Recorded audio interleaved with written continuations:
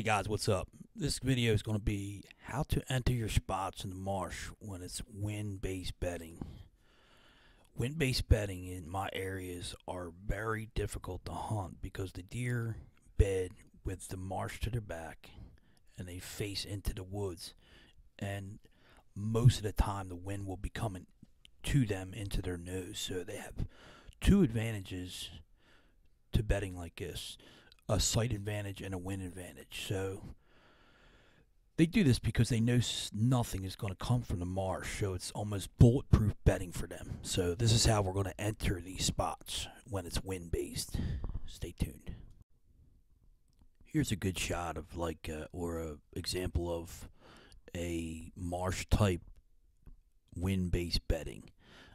The white circles are where the bedding areas would be. One's in a bowl, one's kind of on a point there. And as you can see, the islands off to the north or northwest, just above them there, would be where they would escape to. And, that's why they bed there. They can get out of there quick. So this would be wind-based bedding here. And your entryways would be on the side. Here's the two little islands just off of the transition there. If you can see them with the red circles, they would probably be most likely non-wind based. They would go on there in severe pressure, during gun season and this and that, and real heavy pressure. They'd go out there, and it's tough to get them off there once they're there. So they would probably be non-wind based, and they would probably keep an eye on the mainland and bed on the southwestern sides and southern sides of these islands, but still have the wind coming over their back, but still watching and listening to the mainland. Now this is why I like this area. I think it's totally overlooked. It's probably hunted, but hunted wrongly.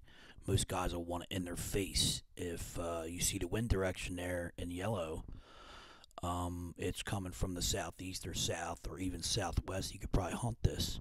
But whenever you have a northerly wind, northwest, north, northeast, they're probably not going to bed there because they have no advantage. So this is 3 hunts that you can stack when it's wind-based bedding.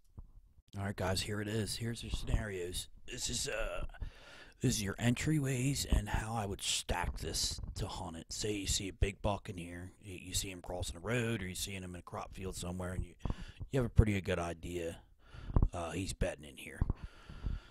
He would be bedding here on any southern wind, southwest too, but it would be really, really sketchy to hunt on southern wind. You'd have to be southeasterly winds, coming out of this way. See, north is pretty much north. If you have a wind coming out of this way, whoa, sorry about that, it's going to be really tough to get to that.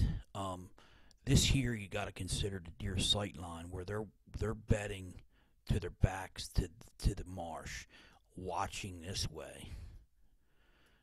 You got to figure out, and you should do your homework in the postseason and see how far they could see out into this woods. This is just an estimated deer sight line. So most guys are going to park their truck right here. I think that's a big mistake because they can hear you, blah, blah, blah. I know they're used to cars, but I try to take every precaution I can into hunting. So I would really park down on this intersection, and this is my scenario how I would hunt these 3 spots that would give you 3 hunts. I would walk across the street. I'd walk a little bit into the woods so nobody's seeing me, and I'd walk up here, and this would be the first night. See, I'm just to the east where that wind is just missing him like so. If I don't see nothing, the next night I can hunt. Within a couple days, I'm coming in here and I'm hunting this bedding area. These bedding areas, these deer are going to come out or whatever, like so. Hopefully I've killed something by now, but even I would give it 3 shots. Even then, I would probably walk in the same way as this one line, but I'd come over here and I'm sorry, I would hunt somewhere on this right here somewhere. And if I did not see anything within 3 days, I'm out of there. I'm not going to touch it. But if I do during the day, lunchtime or so, if I come in here and I start seeing hot sign down in here somewhere, along these little transitions and all or whatever they are, or even in the crop fields but nearby, it's time to hunt this. It's time to hunt it, and it's time to stack it. You know something's in there. So up there it is, guys. 3 days, 3 hunts. You can spread these hunts over a week or so.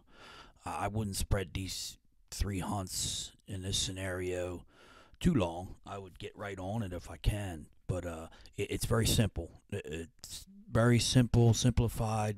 Guys are putting way too much into this stuff, and I did it. I did it for the last couple of years. I overthink everything, and I'm starting to get into where I'm just simplifying these things and just doing it. So make sure you stay tuned. There's more videos coming. There's going to be 2 more weeks of hunting left here. I'm actually going to break down and break the gun out and see what's going on with that. I haven't had a gun in the woods in over a year or so, and I took it last year once. So, guys, stay tuned. Thanks for watching again, and as usual, subscribe and like to the buck's sake.